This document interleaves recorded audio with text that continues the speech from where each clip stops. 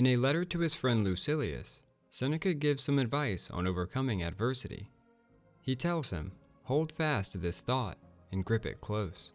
Yield not to adversity. Trust not to prosperity. Keep before your eyes the full scope of fortune's power, as if she would surely do whatever is in her power to do.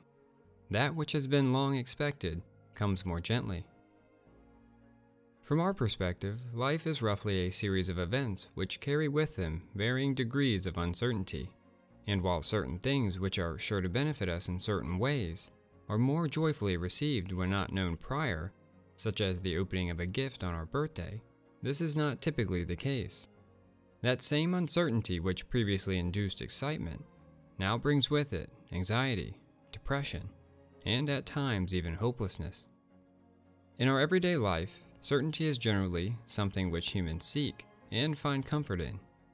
I think it more often than not that things such as the assurance of our finances, the health of loved ones, and our own general well-being are all important aspects of our lives which we would prefer certainty. We wish for uncertainty only when that which is set is favorable. When unfavorable, we wish for a more certain prediction so that perhaps we can alter our fortune. But as we all well know, this is a utopian ideal, and fortune is what it is. It does not bend according to our will, and will not reverse course because of our self-importance. It comes in varying forms. One day we get a raise at work. The next, that same raise contributes to the bankruptcy of the company by which we're employed. In the passage stated prior, Seneca is telling Lucilius that fortune rears both its heads to us all, and that the wise man, when experiencing its favorable side, should direct his mind towards this thought, that no man has ever been so far advanced by fortune that she did not threaten him as greatly as she had previously indulged him.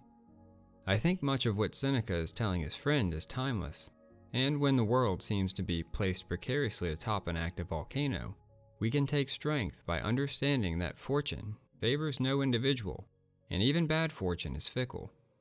Perhaps it will come, perhaps not. In the meantime, it is not, so look forward to better things. This is of course a difficult task, but can be done. The uncertainty of fortune is just that, and while during high times we may prepare for those that are low, we need not treat them as a foregone conclusion. Even those things which are certain, such as our eventual and inevitable death, do not typically make us unhappy today, because they will certainly happen sometime in the future.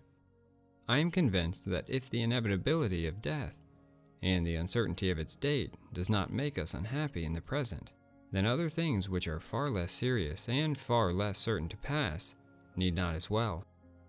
What I advise you to do is not to be unhappy before the crisis comes, since it may be that the dangers before which you paled as if they were threatening you will never come upon you.